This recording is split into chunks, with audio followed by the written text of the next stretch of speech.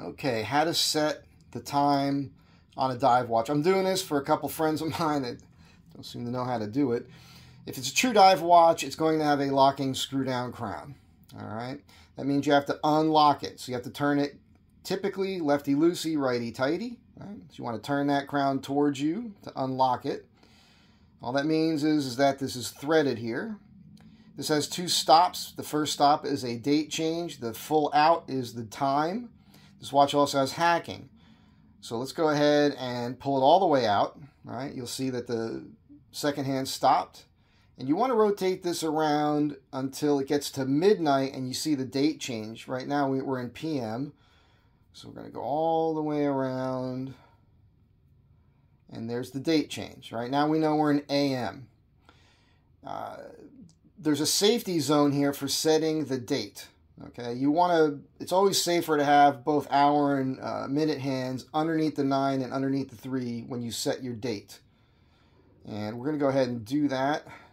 It's just after 8 o'clock in the morning here. So I'm going to get it to what the 7:20 here. I'm going to push this in one click. And now I can set the date. I believe today's the 11th. I think it's the 11th. We're going to set it to the 11th.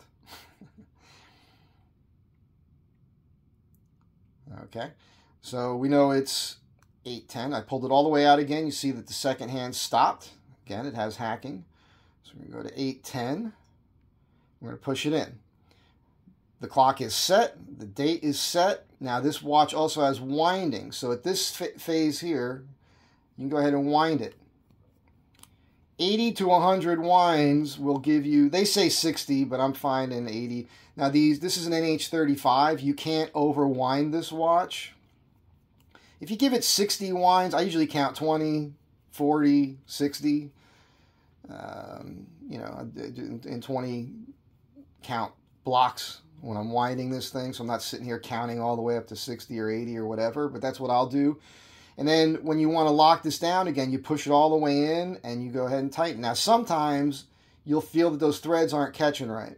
And if that's the case, what you want to do is push in on it and turn it towards you until you feel that thread kind of release itself, and then you can start it over and then you can get it to lock.